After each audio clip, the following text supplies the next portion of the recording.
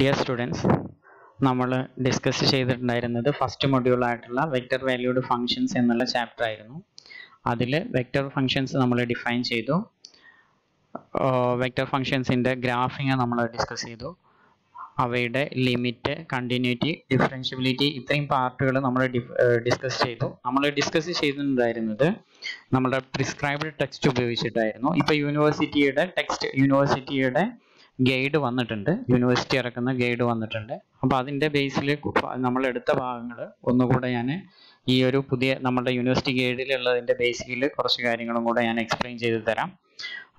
Vector valued functions നമ്മൾ define ചെയ്തു. Vector valued functions എന്താണ്, ഈ ഒരു ടെക്സ്റ്റിലുള്ളതിൻ്റെ ബേസിലാണ് ഡിസ്കസ് ചെയ്യുന്നത്. വെക്റ്റർ വാല്യൂഡ് ഫങ്ഷൻസ്, ഇപ്പോൾ vector valued functions and space curves ഇതെന്താണ് എന്നുള്ളത് നമ്മൾ ഡിസ്കസ് ചെയ്തിട്ടുണ്ടായിരുന്നു. അത് ഞാൻ വീണ്ടും പറയുന്നില്ല. അതേപോലെ parametric representation, orientation and direction of increasing orientation or direction of increasing parameter. നമ്മൾ ടിയുടെ വാല്യൂ പോസിറ്റീവായിട്ട് ഇൻക്രീസ് ചെയ്തുകൊണ്ടിരിക്കുമ്പോൾ കർവിലുള്ള പോയിന്റ് എങ്ങോട്ടാണ് മൂവ് ചെയ്യുന്നത്, ആ മൂവ് ചെയ്യുന്നതിൻ്റെ ഡയറക്ഷനാണ് ഓറിയന്റേഷൻ അല്ലെങ്കിൽ ഡയറക്ഷൻ ഓഫ് ഇൻക്രീസിങ് പാരാമീറ്റർ എന്നുള്ളത്. നിങ്ങൾ ടെക്സ്റ്റ് ഒന്ന് വായിക്കുക. ഈ ടെക്സ്റ്റ് ഒരു പ്രാവശ്യം നിങ്ങൾ വായിക്കുക. ഇത്രയും കാര്യം vector valued function, vector ഫംഗ്ഷൻസിൻ്റെ definition നമ്മൾ ഡിസ്കസ് ചെയ്തതാണ്. പിന്നെ curves defined by A vector function, by vector functions. ഇതിൽ സ്ട്രെയിറ്റ് ലൈൻ എങ്ങനെയാണ് വരുന്നത് എന്നുള്ളത് പ്രോബ്ലം ചെയ്യുന്ന സമയത്ത് ഞാൻ എക്സ്പ്ലെയിൻ ചെയ്തിട്ടുണ്ടായിരുന്നു. അത് ഇവിടെ കുറച്ചുകൂടെ ഡീറ്റെയിൽഡ് ആയിട്ട് പറഞ്ഞിട്ടുണ്ട്.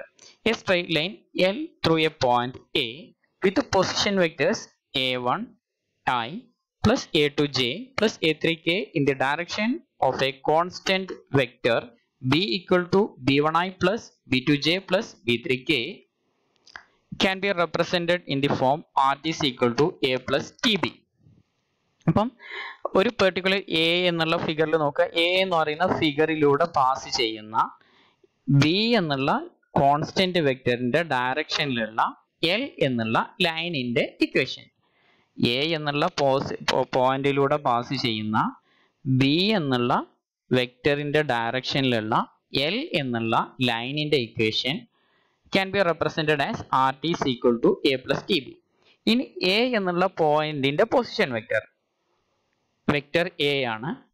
വെക്ടർ എ എന്നുള്ളത് a1i plus a2j plus a3k, അല്ലെങ്കിൽ എ എന്നുള്ള ഈ ഒരു പോയിന്റിന്റെ കോർഡിനേറ്റ്സ് എന്ന് പറയുന്നത് triplet a1 a2 a3, triplet a1 a2 a3. ഇതായിരിക്കും എ എന്നുള്ള പോയിന്റിന്റെ coordinates.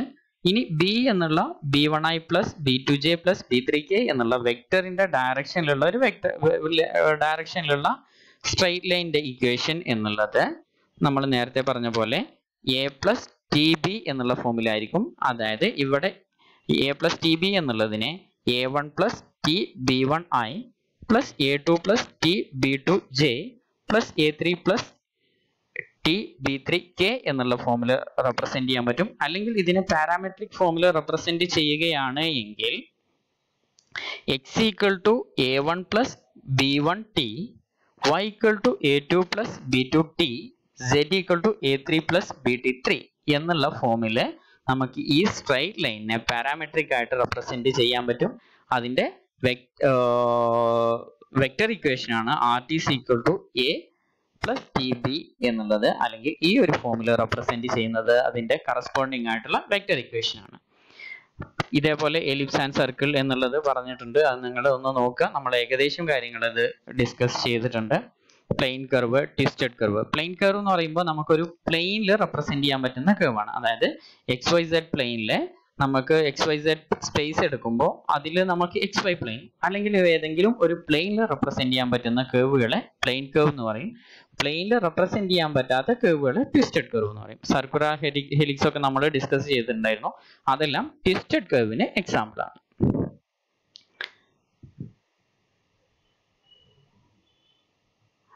Curves formed by intersection of surfaces. ഇത് നമ്മൾ ഒരു എക്സാമ്പിൾ വെച്ച് ഡിസ്കസ് ചെയ്തിട്ടുണ്ട്. ഒരു എക്സാമ്പിൾ നമ്മൾ കഴിഞ്ഞ വീഡിയോയിൽ നമ്മൾ ഡിസ്കസ് ചെയ്തിട്ടുണ്ട്. അതിൻ്റെ വേറൊരു എക്സാമ്പിൾ ആണ് ഇവിടെ കൊടുത്തിട്ടുള്ളത്. ആ പ്രോബ്ലം നിങ്ങൾ ചെയ്ത് നോക്കുക കേട്ടോ. പിന്നെ ഗ്രാഫ് സ്കെച്ച് ചെയ്യാനുള്ളതാണ്. നിങ്ങൾ കുറച്ചുകൂടെ കോംപ്ലിക്കേറ്റഡ് ആയിട്ടുള്ള ഗ്രാഫുകളെല്ലാം സ്കെച്ച് ചെയ്ത് ഹോംവർക്ക് ചെയ്തതാണ്. ഇവിടെ കുറച്ചുകൂടെ സിമ്പിൾ ആയിട്ടുള്ള ഗ്രാഫുകളാണ് സ്കെച്ച് ചെയ്യാനുള്ള പ്രോബ്ലംസ് ആയിട്ട് കൊടുത്തിട്ടുള്ളത്. അപ്പൊ അത് നിങ്ങൾ വായിച്ചു കഴിഞ്ഞാൽ പെട്ടെന്ന് മനസ്സിലാക്കാൻ പറ്റും. ഈ പ്രോബ്ലംസും നിങ്ങൾക്ക് ചെയ്യാൻ പറ്റുന്ന വളരെ സിമ്പിൾ ആയിട്ടുള്ള പ്രോബ്ലംസ് ആണ്. Limit of A vector valued function. ഈ limit of A vector valued function എന്നുള്ളത് നമ്മൾ ഡിഫൈൻ ചെയ്തതാണ്. അപ്പോൾ അത് വീണ്ടും പറയേണ്ട കാര്യമില്ല. ലിമിറ്റിന്റെ ഡെഫിനിഷൻ എല്ലാം ഉപയോഗിച്ച് പറഞ്ഞിട്ടുണ്ട്. എക്സാമ്പിൾസ് കൊടുത്തിട്ടുണ്ട്. എക്സാമ്പിൾസ് നിങ്ങൾ നോക്കുക. അതേപോലെ continuity of A vector valued function, continuity നമ്മൾ ഡിസ്കസ് ചെയ്തു. പിന്നെ component test for the continuity at A point, ഒരു തിയറത്തിന്റെ സ്റ്റേറ്റ്മെന്റ് നമ്മൾ പറഞ്ഞിട്ടുണ്ട്. നിങ്ങളത് നോക്കാം. പിന്നെ find the intervals on which the vector valued function are defined below is continuous. ഇത് നമ്മൾ പറഞ്ഞിട്ടില്ല. ഒരു പ്രോബ്ലം നോക്കുക. Find the intervals on which the vector valued function are defined below is continuous. Rt is equal to e raised to minus t I plus cos of root 4 minus t j plus 1 by t square minus 1 k. ഈ vector valued function ഏത് ഇന്റർവെല്ലിലാണ് continuous ആവുന്നത് എന്നുള്ള ഇന്റർവെല്ലാണ് നമുക്കിവിടെ ഇവിടെ R T എന്നുള്ള vector valued ഫംഗ്ഷന്റെ component functions വരുന്നത് F T equal to E raise to minus T, G T equal to cos of root 4 minus T and H T is equal to 1 by t square minus 1 എന്നുള്ള ഈ മൂന്ന് functions ആണ് R ടിയുടെ component functions. നമ്മൾ തൊട്ട് മുമ്പ് പറഞ്ഞ theorem പ്രകാരം ഒരു function vector valued function continuous ആവുന്നത് അതിന്റെ component functions continuous ആവുമ്പോഴാണ്. The vector valued function R T is continuous at T equal to A if and only if F G and H R continuous at A. അപ്പം component functions continuous ആവുന്ന പോയിന്റിലാണ് vector valued ഫംഗ്ഷനും continuous ആവുന്നത്. അപ്പൊ ഇവിടെ component functions ഏതെല്ലാം ഇന്റർവെൽസിലാണോ continuous ആവുന്നത് ആ മൂന്ന് ഇന്റർവെൽസിന്റെ ഇന്റർസെക്ഷൻ എടുത്തു കഴിഞ്ഞാൽ, കാരണം മൂന്ന് കമ്പോണന്റ് ഫംഗ്ഷൻസും കണ്ടിന്യൂസ് ആവുന്ന പോയിന്റുകളിലെ ആർ ടി എന്നുള്ള ഫംഗ്ഷൻ കണ്ടിന്യൂസ് ആവുള്ളൂ. അതുകൊണ്ട് മൂന്ന് ഫംഗ്ഷൻസ് എടുക്കുക, മൂന്ന് ഫംഗ്ഷൻസിന്റെയും കണ്ടിന്യൂസ് ആവുന്ന ഇന്റർവെൽസ് എടുക്കുക, ആ ഇന്റർവെൽസിന്റെ ഇന്റർസെക്ഷൻ എടുക്കുക, ആ ഇന്റർസെക്റ്റ് ചെയ്യുന്ന പോയിന്റ്സിലായിരിക്കും വെക്റ്റർ വാല്യൂഡ് ഫംഗ്ഷൻ ആയിട്ടുള്ള ആർ എന്നുള്ള ഫംഗ്ഷൻ കണ്ടിന്യൂസ് ആവുന്നത്. അപ്പൊ ഇവിടെ first component function F of T equal to E raise to minus T. E raise to minus T എന്നുള്ളത് നമുക്ക് ഇ റൈസ് ടു എക്സിന്റെ ഗ്രാഫ് അറിയാം. E raise to minus T എന്നുള്ള ഫംഗ്ഷൻ ടിയുടെ ഏത് വാല്യൂ എടുത്തു കഴിഞ്ഞാലും, ടിക്ക് മൈനസ് ഇൻഫിനിറ്റി തൊട്ട് ഇൻഫിനിറ്റി വരെയുള്ള ഏത് വാല്യൂ എടുത്തു കഴിഞ്ഞാലും F of T equal to E raise to minus T എന്നുള്ള ഫംഗ്ഷൻ കണ്ടിന്യൂസ് ആണ്. അതുകൊണ്ട് F of T equal to E raise to minus T എന്നുള്ളതിന്റെ കണ്ടിന്യൂസ് ആവുന്ന interval minus infinity to infinity എന്നുള്ള എൻറ്റയർ റിയൽ ലൈൻ ആണ്. Next G of T is equal to cos of root 4 minus t. g of t equal to cos root of 4 minus t. നമുക്കറിയാം ഈ function g of t is equal to cos root of 4 minus t എന്നുള്ള function, ഇതിൽ root cause minus infinity മുതൽ infinity വരെയുള്ള ഏത് നമ്പേഴ്സിനും നമുക്ക് cos define ചെയ്യാൻ പറ്റും. പക്ഷേ റൂട്ട് ഓഫ് 4 മൈനസ് ടി എന്നുള്ളത് ഡിഫൈൻ ചെയ്യാൻ പറ്റുന്നത് ഈ റൂട്ടിന്റെ ഉള്ളിലുള്ള ടേം പോസിറ്റീവ് ആവുമ്പോൾ മാത്രമാണ്. അതായത് root of 4 minus T greater than 0 ആവുമ്പോൾ മാത്രമാണ്, 4 മൈനസ് ടി ഗ്രേറ്റർ ദാൻ 0 ആവുന്ന സമയത്ത് മാത്രമാണ് ഈ ജി ഓഫ് ടി ഡിഫൈൻഡ് ആവുന്നത്. 4 മൈനസ് ടി ഗ്രേറ്റർ ദാൻ 0 എന്ന് പറഞ്ഞു കഴിഞ്ഞാൽ T less than or equal to 4 less than or 4 greater than or equal to T എന്ന് കിട്ടും. അതായത് T less than or equal to 4 ആകുന്ന സമയത്താണ് ജി ഓഫ് ടി ഡിഫൈൻഡ് ആവുന്നത്, കണ്ടിന്യൂസ് ആവുന്നത്. അപ്പോൾ ജി ഓഫ് ടി ഡിഫൈൻഡ് ആവുന്നത് മൈനസ് ഇൻഫിനിറ്റി 4 എന്നുള്ള ഈ ഒരു ഇന്റർവെല്ലിലാണ്. മൈനസ് ഇൻഫിനിറ്റി 4 എന്നുള്ള ഈ ഇന്റർവെല്ലിലാണ് ജി ഓഫ് ടി ഡിഫൈൻഡ് ആവുന്നത് അല്ലെങ്കിൽ കണ്ടിന്യൂസ് ആവുന്നത്.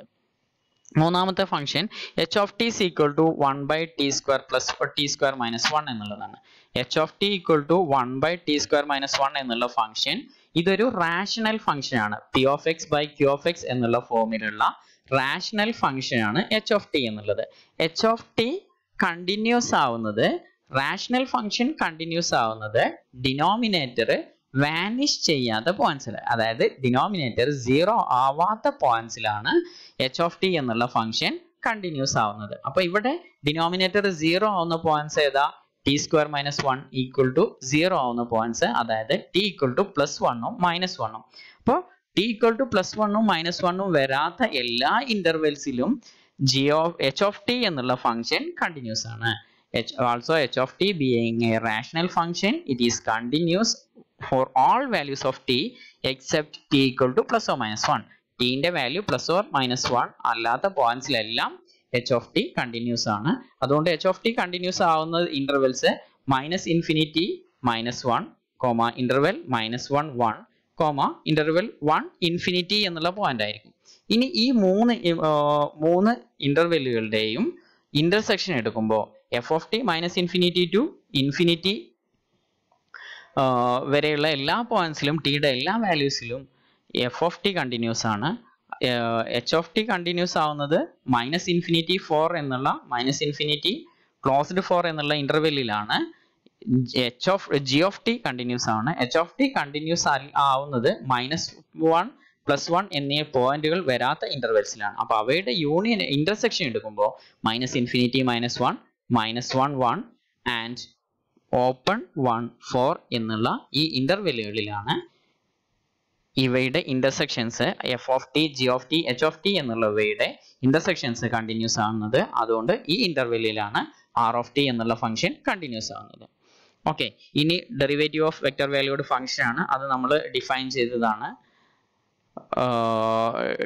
d/dt of r of t എന്നുള്ളതിനെ dr/dt എന്നുള്ളതുകൊണ്ടോ r' എന്നുള്ളതുകൊണ്ടോ അല്ലെങ്കിൽ സിംപ്ലി r' എന്നുള്ളതുകൊണ്ടോ ഡിനോട്ട് ചെയ്യാം. പിന്നെ ഒരു തിയറം നമ്മൾ പറഞ്ഞിട്ടുണ്ടായിരുന്നു. അതിന്റെ പ്രൂഫ് അത്ര ഇമ്പോർട്ടൻ്റ് അല്ല. അപ്പൊ അതുകൊണ്ട് ഇനി നിങ്ങൾ ചില ഇലസ്ട്രേറ്റീവ് എക്സാമ്പിൾസ് കൊടുത്തിട്ടുണ്ട്. r of t തന്നിട്ട് r' കാണാനുള്ള ജസ്റ്റ് ഒരു ഫംഗ്ഷൻ തന്ന് അതിന്റെ ഡെറിവേറ്റീവ് ഡിഫറൻഷിയേറ്റ് ചെയ്ത് r' കാണാനുള്ള പ്രോബ്ലംസ് തന്നിട്ടുണ്ട്, എക്സാമ്പിൾസ് തന്നിട്ടുണ്ട്. അത് നിങ്ങളൊന്ന് വർക്ക് ഔട്ട് ചെയ്ത് നോക്കുക. പിന്നെ ഡിഫറൻസിയേഷൻ റൂൾസ് ആണ്. ഡിഫറൻസിയേഷൻ റൂൾസിൽ കോൺസ്റ്റന്റ് മൾട്ടിപ്പിൾ റൂൾ ഇതെല്ലാം നമ്മൾ സാധാരണ ഡിഫറൻസിയേഷനിൽ ഉപയോഗിക്കുന്ന റിസൾട്ട് തന്നെയാണ്. d/dt of c equal to 0. Second scalar multiple rule d/dt of c into u of t is equal to c into d/dt of u of t എന്നുള്ളത്. അതേപോലെ f of t into u of t എന്നുള്ളതിന്റെ derivative വരുമ്പോൾ product rule നമുക്ക് രണ്ട് vector valued ഫംഗ്ഷൻസിന്റെ പ്രോഡക്റ്റിന് വരുന്ന സമയത്ത് നമുക്ക് product rule use ചെയ്യാൻ പറ്റും. df/dt into u of t plus f of t into du/dt എന്നുള്ള ഫോമില. മൂന്നാമത്തത് സം റൂളാണ്. സം റൂള് വളരെ ഡയറക്റ്റ് ആണ്. അത് നിങ്ങൾക്ക് നമ്മൾ എപ്പോഴും യൂസ് ചെയ്യുന്ന റിസൾട്ടാണ്. ഡിഫറൻസ് റൂള് അതും വളരെ ഡയറക്റ്റ് ആണ്. ഡോട്ട് പ്രോഡക്റ്റ് റൂള് ഇത് നമ്മൾ സാധാരണ ഡിഫറൻസിയേഷനിൽ യൂസ് ചെയ്യാത്ത ഒരു റിസൾട്ടാണ്. d/dt of u of t into v of t. ഇത് നമ്മൾ പ്രൊഡക്റ്റ് റൂൾ യൂസ് ചെയ്യുന്ന സെയിം അതേപോലെ തന്നെയാണ്. പക്ഷെ സാധാരണ പ്രൊഡക്റ്റിന്റെ സ്ഥാനത്ത് ഇവിടെ ഡോട്ട് പ്രോഡക്റ്റ് ആവും എന്നുള്ള ഡിഫറൻസേ ഉള്ളൂ. du/dt into du/dt dot v of t plus u of t dot dv/dt എന്നുള്ള ഫോമിൽ വരും. അതിന്റെ പ്രൂഫ് കൊടുത്തിട്ടുണ്ട്. പ്രൂഫ് അത്ര ഇമ്പോർട്ടൻ്റ് അല്ല, പക്ഷേ എങ്കിലും നിങ്ങളൊന്ന് ചെയ്തു നോക്കുക. നെക്സ്റ്റ് ക്രോസ് പ്രോഡക്റ്റ് റൂൾ ആണ്. ക്രോസ് പ്രോഡക്റ്റ് റൂളും ഡോട്ട് പ്രോഡക്റ്റ് റൂളിന്റെ അതേപോലെ തന്നെ ഡോട്ടിന്റെ സ്ഥാനത്ത് ക്രോസ് ആണ് വരുന്നത് എന്നുള്ള ഡിഫറൻസ് മാത്രമാണ് വരുന്നത്. d/dt of u of t cross v of t is equal to du/dt cross v of t plus u of t cross dv/dt എന്നുള്ളതാണ്. ഓക്കെ, പിന്നെ ചെയിൻ റൂൾ ആണ്. ചെയിൻ റൂൾ നമ്മൾ പറഞ്ഞിട്ടുണ്ടായിരുന്നു. dr/dt is equal to r എന്നുള്ളത് s-ലുള്ള ഫംഗ്ഷനും s എന്നുള്ളത് t-ലുള്ള ഫംഗ്ഷനും ആണ് എങ്കിൽ dr/dt equal to dr/ds into ds/dt എന്നുള്ള ഫോമിൽ വരും. ഇത്രയും കാര്യങ്ങളുടെ പ്രൂഫുകൾ ഈ ടെക്സ്റ്റിൽ വൃത്തിയിൽ കൊടുത്തിട്ടുണ്ട്, നോട്ട്സിലും കൊടുത്തിട്ടുണ്ട്. അതുകൂടെ നിങ്ങളൊന്ന് നോക്കാം. പ്രോബ്ലംസിലേക്ക് നമുക്ക് വരാം. Okay, thank you.